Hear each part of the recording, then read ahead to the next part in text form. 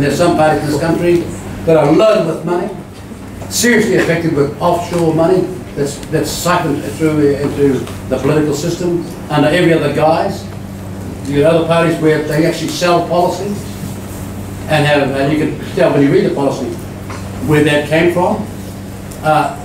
It is a fact that we are not beloved of the very big multinationals because we think that having international corporates avoiding $10 billion of taxation is downright evil. And we're going to straighten it out.